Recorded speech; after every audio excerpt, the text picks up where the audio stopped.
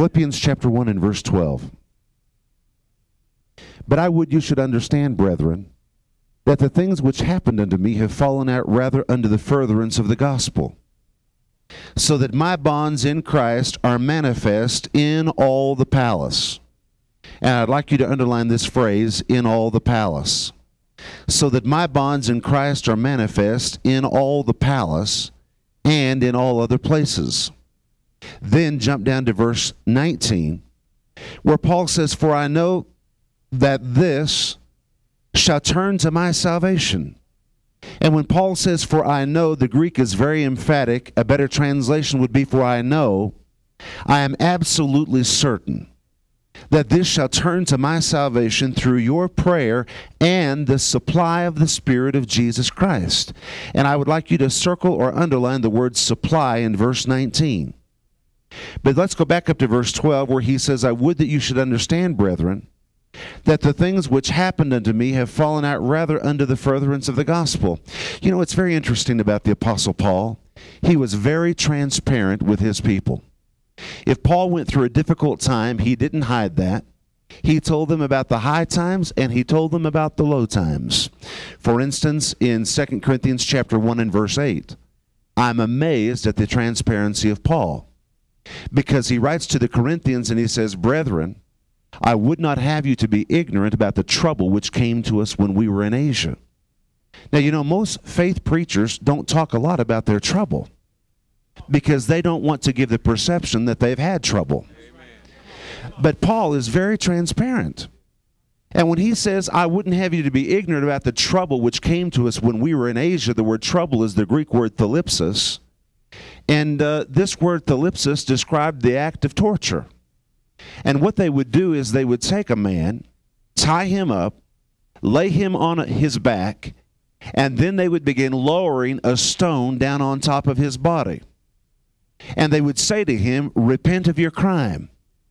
And if he wouldn't repent, they would keep lowering the stone until finally he could feel the weight of the stone pressing down against his face. And they would say, repent of your crime. And if he wouldn't, they would cut the stone. And when they did, it would fall on his body. And of course, he would be crushed. Well, now, they didn't literally do this to Paul, but Paul used that word to describe what he felt in Asia. So when he says, we want you to know about the trouble which came to us, a literal translation would be, we were hard pressed. We were nearly crushed. It was a suffocating experience. And in fact, it was so suffocating, he went on to say that we were pressed out of measure, above strength, in so much that we despaired of life. And the word despaired in that verse is the Greek word exapereomai. It's where we get the word exasperated. And it literally means to be trapped in a corner. It's the picture of an animal that's trapped and can't get out. And in fact, it was a medical word used in Paul's day to describe an individual on the nerve, on the edge, or in the middle of a nervous collapse. So whatever Paul experienced in Asia, it was suffocating, it was crushing, it was above measure. He felt trapped, pinned in the corner, totally exasperated, on the edge of a total nervous collapse. That is how intense the pressure was. And in fact, it was so bad that in verse 9, he goes on to say the sentence was in, and the sentence was death.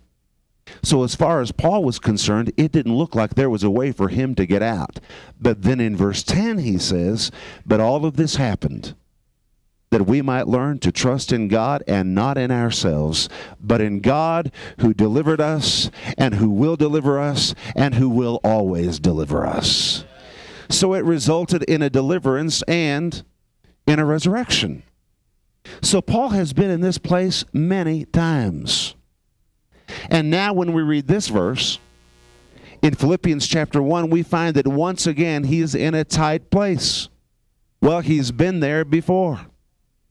It's hard to argue with a man that's had an experience with God. And that's why when you come to verse 19, he says, for I know. the Greek word egoida, which means I know, I emphatically know. It's almost as though Paul says, I have been here before, and if I know anything, I know that this hellish place that I am in will result in my salvation, the Greek word sozo, or my deliverance, or Paul is declaring by faith, this is not the end of the road. I am going to get out of this place just like I've gotten out of every place through your prayers and through the supply of the Spirit of Jesus Christ.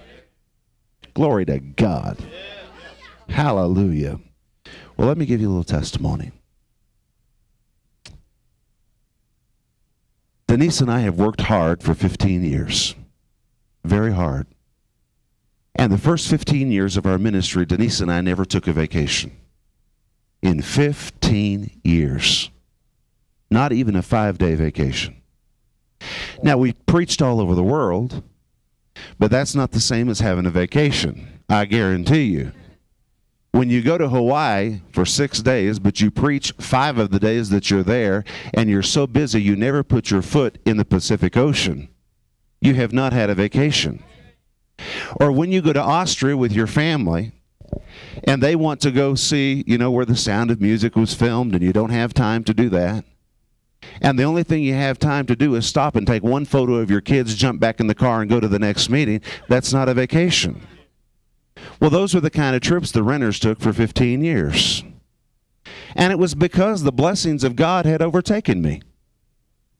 The blessings of God have just overtaken me. I have been running for 15 years to catch up with the blessings of God. Isn't that wonderful? Our ministry in the States was blessed. Our books have been blessed. Do you know in America we've sold more than 1 million copies of my books? That's amazing. In the Soviet Union, we've distributed more than 2 million copies of my books. I mean, that is phenomenal to me. God's favor has been on my life. Well, when we moved to the Soviet Union, it was like a dream come true. Because in the first 2 months that we were there, I did not have a lot of responsibility. And can you imagine? That was 7 years ago. We've now been there 7 years. So those first 2 months, we didn't have a lot of responsibility. So we preached in the Bible school, and we had fun. And it was the first time that I had ever been a father to my children. Because I had traveled in the United States. In fact, I traveled so much in the United States that I would compare notes with flight attendants, and usually I put in more annual miles than flight attendants. I was flying about 100,000 miles every year. Now, I tell you, you got to be on a lot of airplanes to do 100,000 miles a year. I was in the top 1% of frequent flyers and averaged 20 airplanes a month. And here's what my life was like. On Saturday, I'd get on a plane, fly to a city. I'd do a meeting on Sunday and Monday. Get on another plane, fly to another city, do another meeting on Tuesday. Get on another plane, fly to another city, do a meeting on Wednesday. Get on a plane, fly home on Thursday. Well, we had a ministry, so they needed to see me. So I would work in the office on Thursday afternoon and early Thursday evening. Friday, I would spend some time with Denise and the boys, and then Saturday, I'd get on a plane.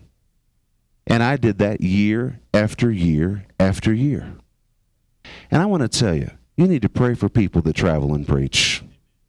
Because after a while, you become like a zombie. You never know what time period you're in. You can't even remember what state you're in.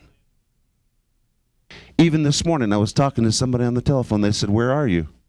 I said, "I don't know where I am. I know who I'm with, but I can't remember where I am." I've been in a different state almost every day this month. Well, after a while, you just forget. And you know what? Hotel rooms, it doesn't matter how expensive they are, they just become another hotel room. And I appreciate the beautiful rooms. But after a while, a $50 room and a $500 room, there's no difference. It's just 4 walls. It's a television. It might have nicer carpet, but it's the same thing. And really, you're kind of like you're like a creature of darkness. You You stay in your room during the day and you come out at night. And I'll tell you something else that's hard. When you spend a month like this, traveling by yourself, just going from person to person, church to church, room to room, emotionally, it kind of does some weird things to you because you don't relate to people except in meetings.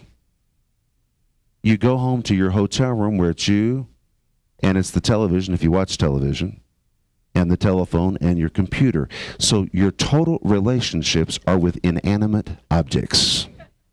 Then when you come home to your wife and she wants to connect, it's hard to connect because you've not been close to anybody for 30 days. I tell you, it's tough on guys that travel. It really is. It takes a few days to get accustomed to living with somebody. It's the truth. So, usually Denise gets upset with me because she's at the airport jumping up and down waiting for Rick to come home, and I walk through and I'm just as cold as a fish. And I don't mean to be, just haven't been warm with anybody in a long time. Don't know how to do that anymore. Have to learn again. Well, we did that for years. And I lived the life of a gypsy. I was a gypsy. You know, it was kind of funny because when Denise and I traveled on the road together when we were driving, we loved to talk to truck drivers because we were always talking to them about the best routes to take. They traveled, we traveled. Now I found myself talking to flight attendants. And so we did that year after year. So when we moved to the Soviet Union, and my responsibility was to teach the Bible 3 times a week, it was like a dream. I learned how to be a daddy. And we had such a wonderful time together. And at that time, you couldn't find anything. There was a deficit of everything in the Soviet Union. There was a deficit of milk. You know, you wonder, where did the cows go? There was a deficit of eggs. How can you have a deficit of eggs? Suddenly the chickens quit laying eggs. There was a deficit of eggs. There was no milk. There was no flour. There was no sugar. If you could find sugar, you couldn't buy it unless you had a coupon. You couldn't have a coupon unless you had a Soviet passport. There was a deficit of everything. There was a deficit of toilet paper. No one told us. Well, when you run out of toilet paper and there's none to buy, that's pretty serious. We searched for 3 weeks for toilet paper. And when we finally found it, they must have thought my family had a serious problem because I bought every roll of toilet paper in that store. There was a deficit of light bulbs. So the Renners are walking around for 3 weeks with candles at night because there are no light bulbs to buy. There was a deficit of gasoline. The Soviet system had completely collapsed. It was a disaster stranger than any fiction writer could ever write. The only way we got gas for our car was because we knew a guy that filled the Russian army tanks. And so he would siphon some on the side and sell it to us for $5 a gallon, which is expensive, but when that's the only guy in town that's got gas and you've got a car and you live in the country, you'll pay $10 a gallon. And so we were going through all of this, and honest to God, we're having such fun. Every day was a scavenger hunt.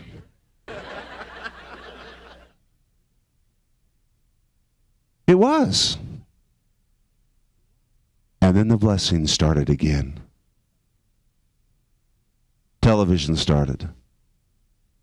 And it was like we were doing a double take. Our life was changing so fast. The doors began to open.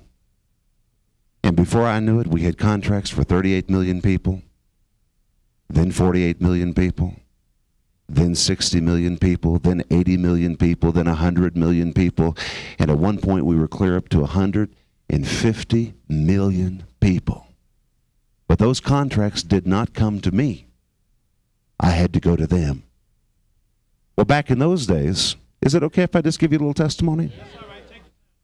Back in those days, travel was not so easy. because everything had a deficit.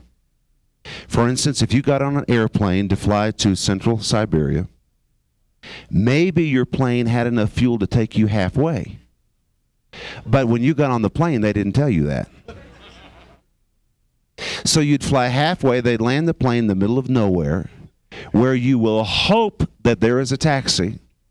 And if he has gas in his car, maybe he can take you to the train station if there is a train station. And if there is a train station, maybe you can catch a train close to where you're wanting to go. And if there is a train going close to where you're wanting to go, you hope that after you get there, there's some way to get back home. Every single trip was like that. Every single trip. And at that time, Aeroflot airplanes were just falling out of the sky. Crash after crash. Do you remember those days about 5 years ago? I tell you, it was dangerous every time you got on an Aeroflot. The system had collapsed, and because of that, there wasn't money to repair the planes. There were no parts to repair the planes, and they just flew the planes regardless of their condition. I read of one man that was in Moscow. He got on his plane, got in his seat, and there was a hole through the side of the fuselage. He could put his arm through the side of the plane. So he called the flight attendant. I read this in the Moscow Times. Called the flight attendant and said, "There's a hole in the side of the plane." She said, "Oh, I'll be back in just a minute." So he thought they were going to evacuate the plane. She came back and gave him a blanket. That's what it was like. You'd get on the plane and there'd be you and dogs and goats and all kinds of things. When I flew to Azerbaijan, I stood the whole time. There were no seats. People were standing while that plane was taking off. And so for me to go negotiate for airtime, that's what I had to travel on. I flew on planes that landed on wrong airports. I have landed on the broken fragments of aircraft that exploded on the runway the day before. That's amazing. When you come and suddenly your plane is bumping up and down as it's going down the runway, you wonder why, and you look at, and there's charred pieces of aircraft everywhere, and you look, and there is the whole tail of an airplane totally blown to bits, charred, and you're going by it as you land. We weren't supposed to land on that airstrip because the thing was all over the landing strip. We just landed on top of it. Planes with bombs. Did I tell that one the last time I was here? Any of you heard my bomb story? I was flying to Vorkuta, northern Russia. Was in Moscow, and I went to Patio Pizza. It's right near the Kremlin. And before I went to the airport, I opened the Moscow Times, an English-speaking newspaper, and there was an article called Aeroflot Stories from Hell. And I read it. Well, you should never read airplane disaster stories before you go to the airport. But I read it. And it talked about the Aeroflot that exploded over Siberia because the pilot gave his 16-year-old son flying lessons and he punched a wrong button. I read about the Aeroflot that's landing gear wouldn't go down, so the flight attendant crawled into the bottom and lubricated it with a can of orange juice and pushed it down. And I read about all the pilots that were taking bribes from the mafia to overload airplanes. And the reason they're doing it is because at that time, pilots were only paid $20 a month. Well, you can't feed your family on $20 a month. So they knew that they could crash the plane, but they also knew that if they didn't, they would end up with another $100. So they were playing Russian roulette with these airplanes. Well, I got on one of those airplanes, and it was overloaded. The pilot had taken a bribe from the mafia, and it was kind of a strange configuration in that plane. All the seats faced forward except ours. And Andre and I were sitting on the front row where there was a seat, 2 seats, and a table, and 2 other seats. Only these 2 parts of the aircraft were like this on both sides of the aisle, the very front of the plane. So from where we were sitting, we could see everything that was happening in the aircraft. So I looked out the window, and 2 big trucks pull up, and they begin loading the bottom of the plane. Now, I've just read this article about Aeroflot stories from hell. They load the bottom of the plane so much that they can't shut the cargo door. So a team comes out who jams the cargo door shut. Then the flight attendant comes on the air and says, "I'm sorry, ladies and gentlemen, there's not enough room downstairs for all the luggage. If you would please pick up your children and put them in your laps, we're going to put boxes in all the seats where there are children." So now they begin placing boxes in passenger seats, and another truck pulls up. Now they're carrying boxes down the aisle to the back of the plane, to the tail, where they're stacking boxes all the way up to the top. And remember, from my seat, I can see everything that's happening. Now we can no longer see the tail of the plane. Now they've told everybody to take their luggage out of the overhead compartments and hold it in their laps, because they're going to put additional luggage up there in the overhead bins. And so I'm watching all this, and I hear the flight attendant say in Russian to the other flight attendant, "I'm getting off this plane. We're going to crash." And I turned to Andre and I said, "Are we going to crash?" He said, "I think probably so." So I thought, what should I do? So I looked out the window to get my mind off of all this, and when I did, another truck pulled up. Now they began loading the aisle of the plane with boxes. Finally, when they shut the door, there were boxes all up near the cockpit. There were boxes near the door. And I could hear this flight attendant saying, "I'm going to get off this plane. We're going to crash."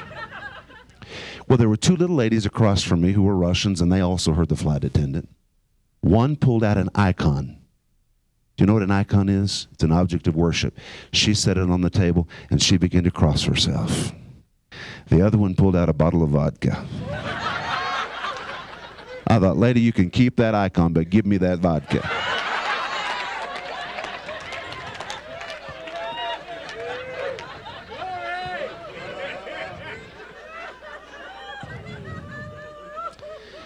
And so I shut my eyes. I said, "God, you've got to do something. Lord, you've got to do something."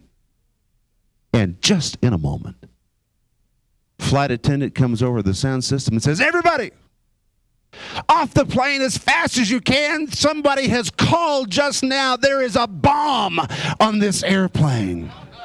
What I remember, there are boxes in seats, boxes in aisles, boxes by the doors. I mean, everybody was jumping hurdles to get off this airplane. So we get off the plane. They take all the luggage off the plane, search everything. There's no bomb.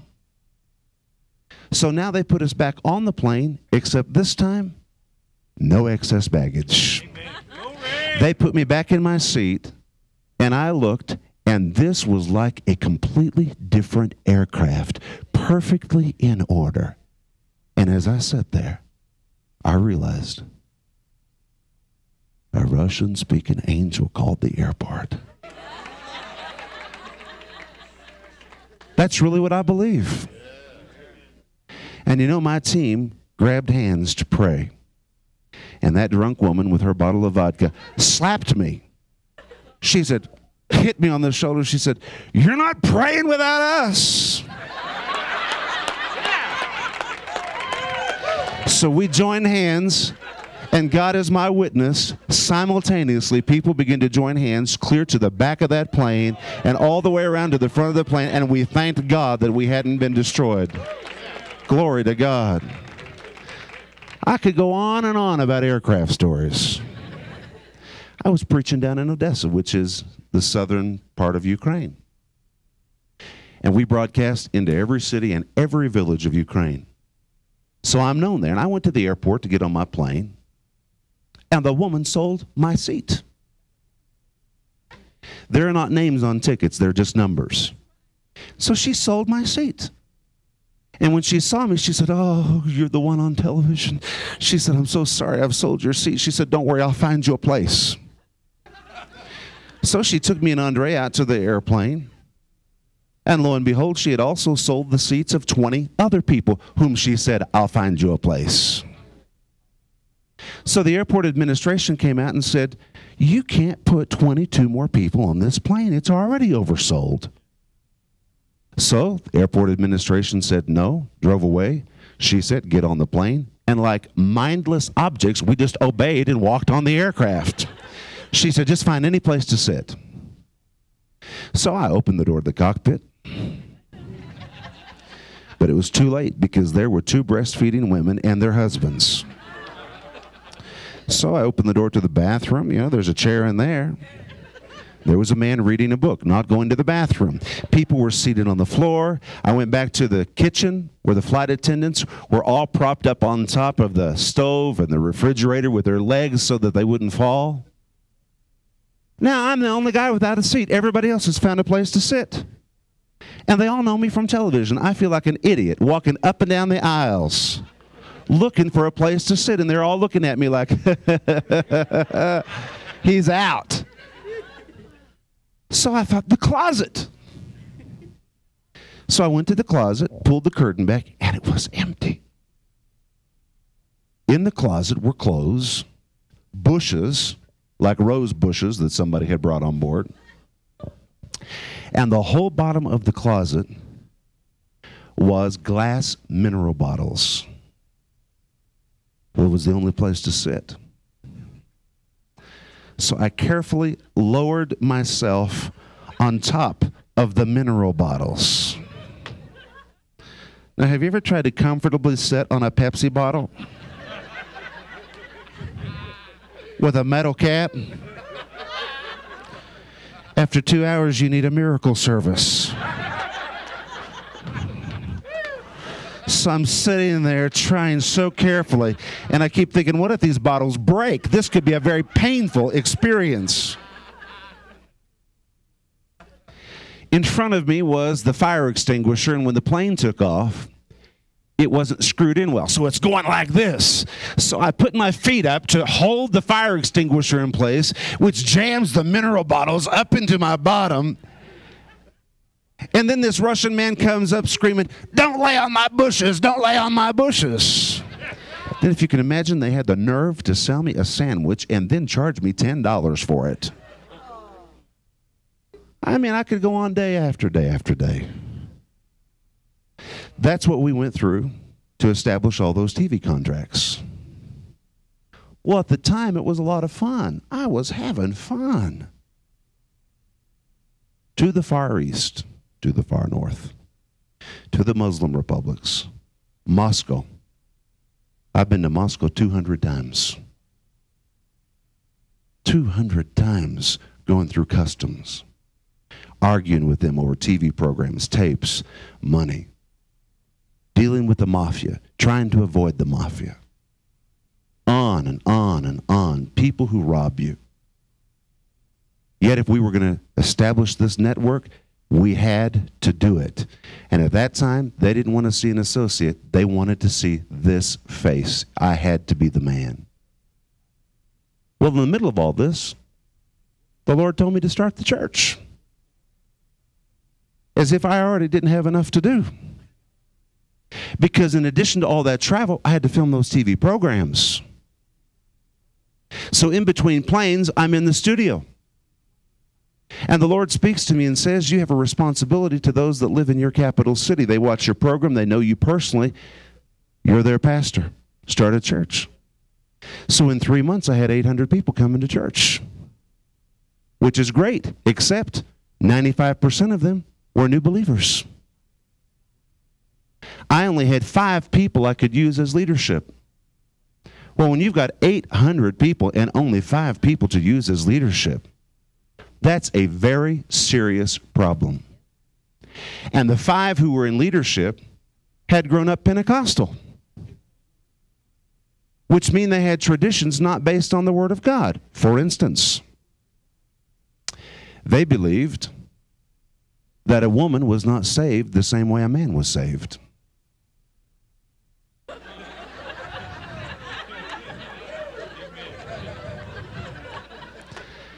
Now remember, they didn't have a lot of Bibles. Some of them only had a couple pages of the Bible. Well, if all you had was a couple pages of the Bible, and you obeyed those few pages of the Bible, you could come up with some pretty weird stuff. And I don't condemn them for their wrong traditions. In fact, I honor them. That anybody would observe it is unbelievable to me. And here's what they believed about a woman's salvation. A man is saved by the blood of Jesus. But Paul wrote that a woman shall be saved in childbearing. It's one of those verses that we wish he would have said a little bit more about. And so they concluded that a woman is saved by blood and by having babies. And if a woman does anything to stop having babies, then she forfeits her salvation. Well, at first, I wondered why all these Pentecostal families had 15 kids. I thought, boy, they love kids. Then I realized the woman didn't want to go to hell. So they just kept popping out those babies, one after another, after another, after another. It was a salvation issue. They believe a woman can't pray without a head covering. Literally. If she is in a car accident, she's thrown through the window, she's bleeding to death, God will not hear her until she finds her purse, opens it, pulls out her scarf, ties that knot under her chin, and then God will hear her pray. And that's why most Pentecostal ladies never took their head covering off. Not when they go to bed, not when they take a bath. They never take it off because suddenly they're out of relationship with God. My staff, growing up in Pentecostal families, didn't know how to think big.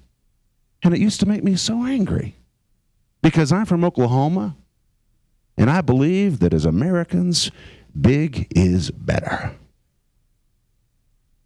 Well, they were from the Soviet Union, where if they listened to a radio broadcast, they shut all the windows and all the curtains and sat in the corner of the house where no one could hear them.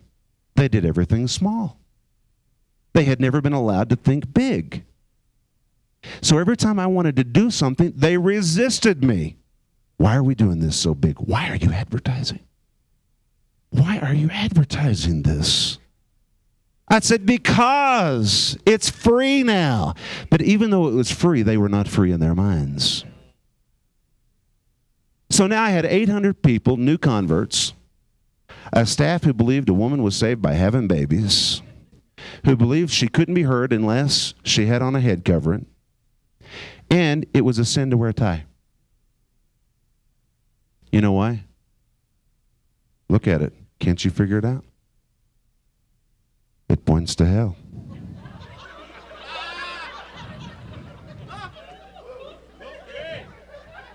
And there's a second reason.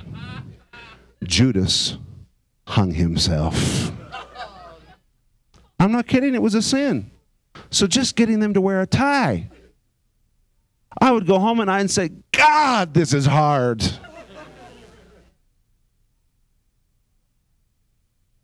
Plus, I was preaching in the States all the time. Once a year, twice a year. So get home from the States, then I've got to go to Siberia. Get home from Siberia, then I got to take care of the TV programs. Get through the TV programs, now I got to get ready to preach at church. And in between all of that, I've got to be a husband and a father. Plus, Russians don't have any money.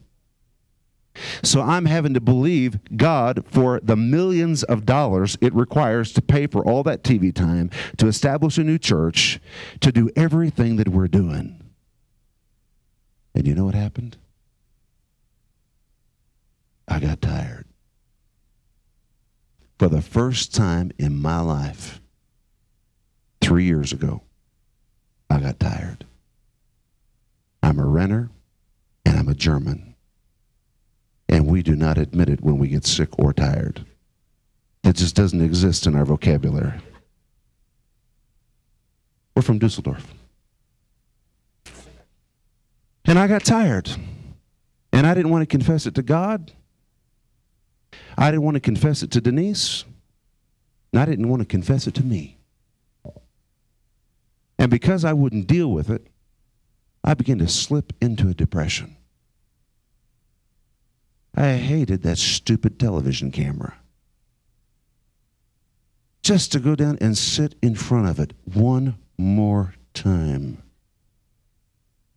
One week I did so many programs in my studio, I got sunburned.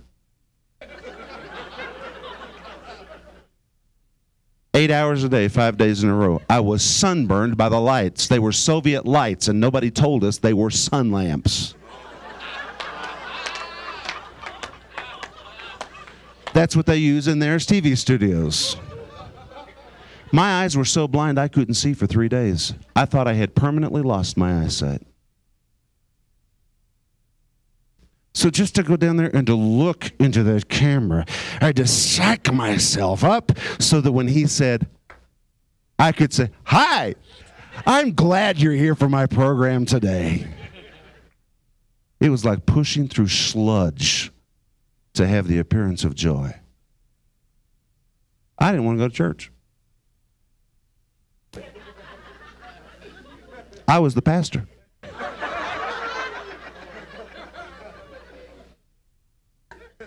I didn't care if anybody else came either. I'm just being honest. Paul was honest, I'm being honest. I didn't want another stinking person to get saved because it was another responsibility. And I didn't want to read my Bible. I've memorized it. Why should I read it? I already knew I was depressed. I knew I'd lost my joy. I already knew that. And I didn't need the Bible to remind me. Denise was already reminding me. Oh, she'd walk through the house just rejoicing in the Lord, just like always. And it would just make me feel even more condemned. Then I'm laying in bed one Saturday morning, and my kids all walk in. "Daddy, we've been talking. And we know what you need to do. We've been praying for you. Daddy, you need to do what you preach."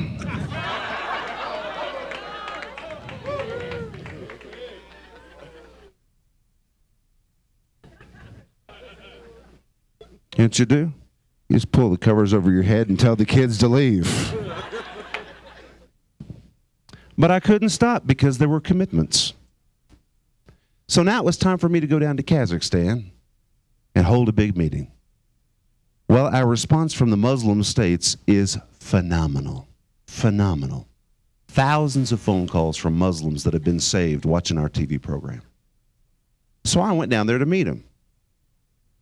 And I thought that it would be a break, get away from all that responsibility, maybe I'd rest a little bit. Well, that trip ended up a stop in 10 different cities just to get there. It was horrible. And by the time that I got there, my exhaustion was greater than it had ever been. So I went to the meeting, and there were about 4,000 people in this meeting. In Kazakhstan, in the city of Almaty, there are currently 5 churches that have 5,000 people in attendance. Isn't that wonderful? So I came in the side door of the church, and when I did, the people stood up and began applauding. And they began waving books which our ministry had sent to them. Thousands of people waving the books. It was their way of saying, look, look, look, look, look, we wrote to you and you answered us. We're your friends. So it was time for me to preach. And I came behind the pulpit, and the whole time I preached, there were little Kazakhstan people with their eyes waving at me, some of them waving their letters at me, crying, because they were finally meeting me in person after I'd taught them for so many years. I was so miserable while I taught. I was so depressed that every time I looked out into a smiling face, and I was preaching to them about victory. And I'm already feeling like a complete hypocrite because I'm not feeling victory. It's a statement of faith just for me to be standing behind the pulpit. And every time I see them and these smiles and tears running down their face, while I'm preaching to them, a different conversation is going on in my mind. And I'm thinking, if these people had any idea how empty I am, they wouldn't have even come here tonight. And as I preached, being so miserable, and they were being so blessed, I thought, how is this possible?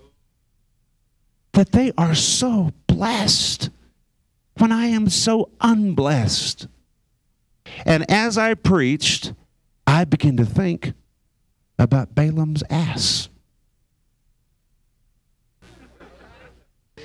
Now, when you compare yourself to Balaam's ass, you're in serious trouble. Well, the ass was used, but the ass was not blessed. The ass was just used.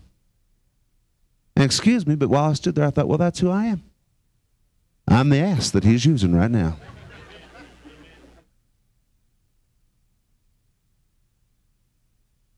He's used many.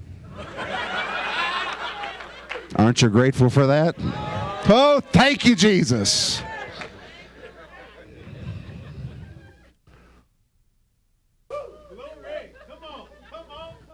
I came home from that trip and I said, I've had it. I said, when I begin to think of myself as Balaam's ass, we need a vacation. So we went to Rome. And we were there for 5 days. That was our first vacation in 15 years. Well, I hired the #1 tour guide in the city of Rome for early Christian persecution. Because that's my specialty. Usually she traveled with 50 PhD students. This week she had me and Denise and our boys. We had her every day for 8 hours. She took us places where people don't normally go, told us things that people don't have time to hear. And finally, on the last day, she took us to the prison where Paul wrote the book of Philippians. That was my dream, was to see that prison. Well, Rome is beautiful. The old buildings of Rome, even the prisons of Rome, were beautiful. So I expected that it would be a beautiful, clean prison. And Rome is preserved. Rome is still standing. And so when we came to this prison, I was shocked to see that it was really just a cave holed out of the bottom of the foundation of the palace. And that's why verse 13 is so important. Paul says, so that my bonds in Christ are manifest in all the what? Palace. This prison was literally in the bottom of the palace.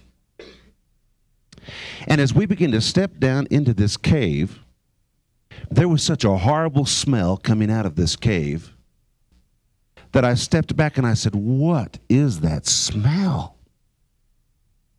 She said, oh, you're lucky to be here on a day when you can smell that. I said, why am I lucky? She said, what most people don't know, and what you have probably never read in any of your books, is when the Apostle Paul was held in this prison, it was the central sewage tank for the city of Rome. And she said, if the temperature and the climate is just right today, you can still smell the sewage from 2,000 years ago.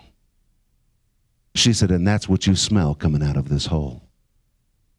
I said, if that's what it smells like today, what did it smell like 2,000 years ago? She said, well, as a matter of fact, most people didn't die here because of persecution or starvation. She said most people died from the toxins that they breathed in the air. She said it would be like breathing gas. She said it killed them.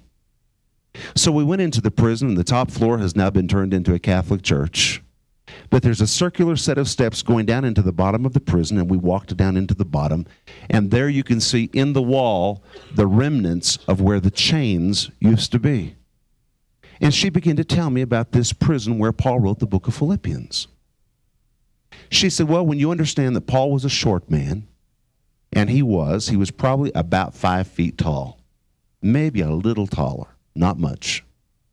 She said, when you consider the stature of Paul, it is believed that when he was here, he stood in sewage up to his hips. She said, now he was held here for about 2 months.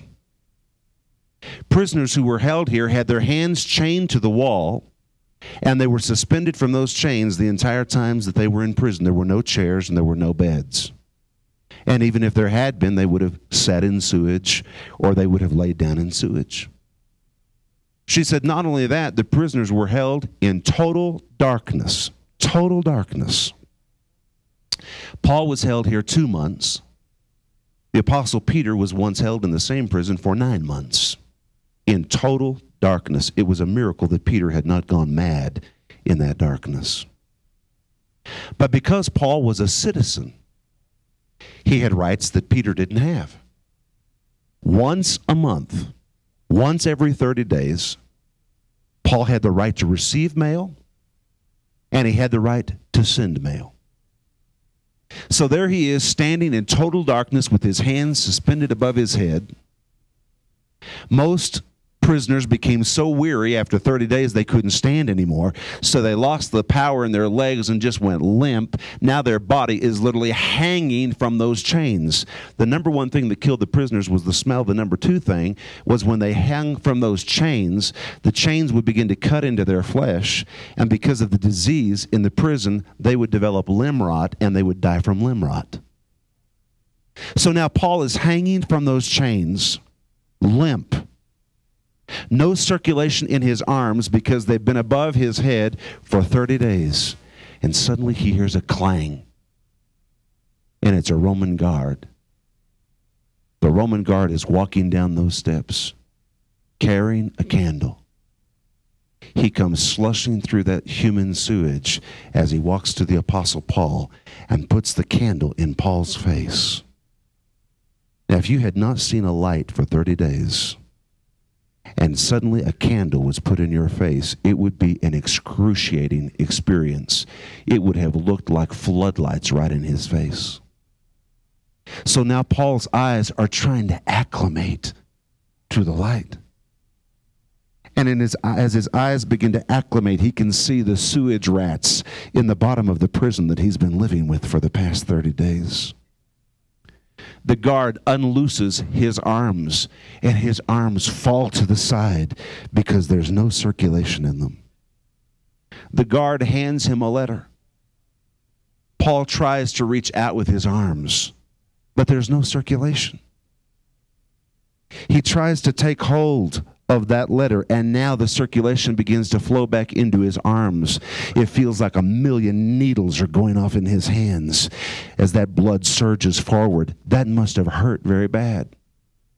And he's trying to hold a letter in his hands and trying to read with his eyes that are still not acclimated.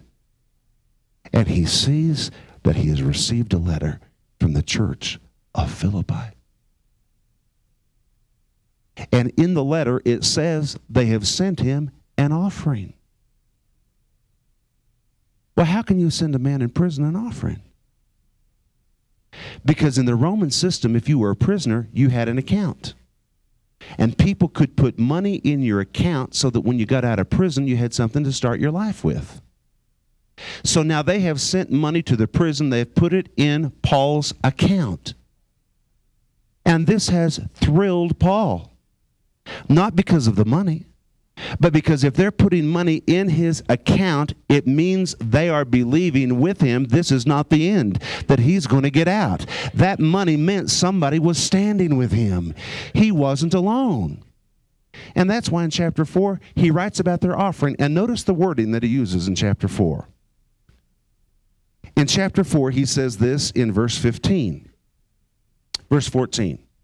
Notwithstanding, you did well that you did communicate with my affliction. Now, Philippians, you know that at the beginning of the gospel, when I departed from Macedonia, no church communicated with me as concerning giving and receiving, but ye only. For even in Thessalonica you sent once and again into my necessity, not because I desire a gift, but because I desire fruit that it may abound to your account. Now, keep it in mind, they just put money in his account. He says, in effect, it's being credited to your account. Verse 18. But I have all and abound. I am full, having received of Epaphroditus the things which were sent from you, a what? An odor of a sweet smell. Now do you see the power of that phrase? He said, compared to what I smell every day of my life, this is the sweetest thing I've smelled in a long time. That offering was like a breath of fresh air. And if you want to know what Paul was doing in the darkness, in those 30 days. He could have been complaining. He could have been grumbling. He could have said, "Dear God, take me home." But look what he did. Look at verse 8. "Finally, brethren, whatsoever things are true, whatsoever things are honest, whatsoever things are just, whatsoever things are pure, whatsoever things are lovely, whatsoever things are of good report, if there be any virtue, if there be any praise, think on these things." Paul is standing in that darkness, and from his darkness, he writes to free people and says, think on things that are good. Think on things that are pure. If there's anything lovely, if there's anything virtuous, think on these things. So in that darkness, Paul has meditated on the right thing.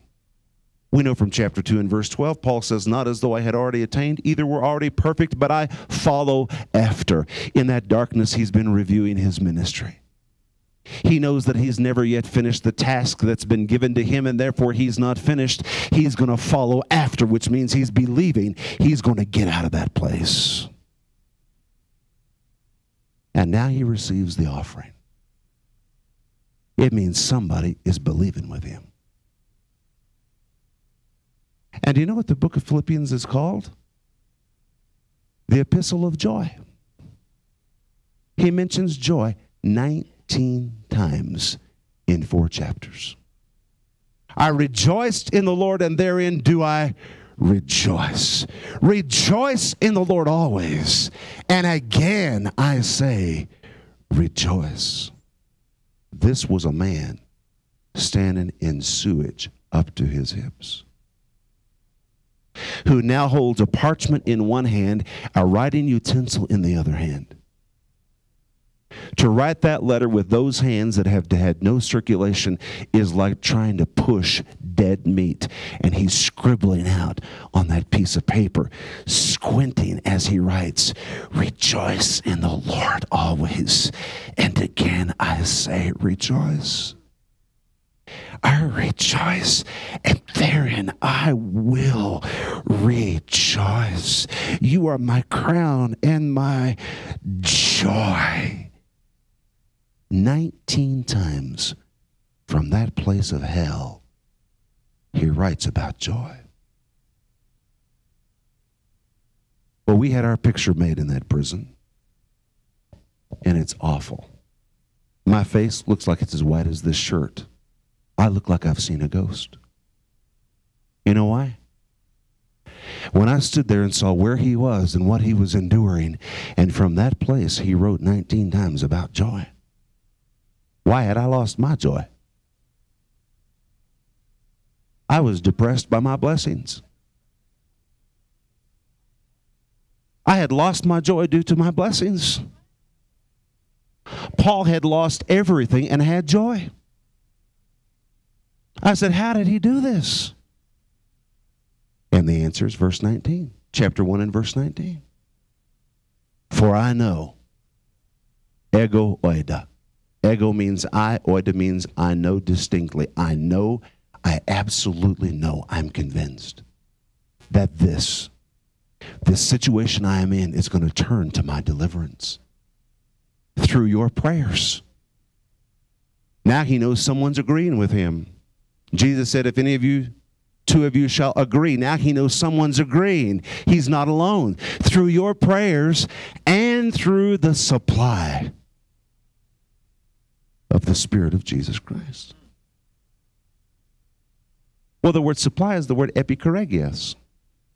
Epi means on behalf of. Koregias describes a choir or a choreography. So you compound the 2 words together, it means on behalf of the choir. Well, that doesn't have anything to do with this verse. What does a choir have to do with his prison or with this verse? And here's the value of doing word studies. Because when you dig deep into the language, you find out where they came from and why they were used. And in ancient Greece, there was a choir. And the choir trained and prepared. And when it was time for the show to go on the road, the funds were gone. No money. The show was over. So a rich man came. And he gave a gift on behalf of the choir, the Greek word epikoregias. On behalf of the choir, he gave them a supply. Everybody say supply. He gave them a supply. And the supply that he gave was so enormous, they didn't know how to use it. It was more money than they could spend. It was an abnormal inflow of cash. How many of you like to have one of those? It was a gigantic supply. And when they received that supply, that contribution, that supply, gave them the power to perform. So now Paul says, I'm at the end of the road again. Here we are. I've been here before. And by experience, I absolutely know that this will turn out for my deliverance, because you're praying with me and because it's time to get a new supply. He knows that when he's come to the end, that's when Jesus comes to make a new contribution of the Holy Ghost. Thank you for listening to this message and for partnering with Rick Renner Ministries. If you would like to receive more information about Rick Renner Ministries, please visit us at renner.org. Start your day on the path towards success and peace as you discover something new from God's Word with Rick Renner's outstanding devotional, Sparkling Gems from the Greek. You may purchase a copy of Sparkling Gems on our website or check us out on iTunes. Thank you for listening to this message and for partnering with Rick Renner Ministries. With your support, we will continue to teach, strengthen, and rescue lives in need. Together, we can make a difference.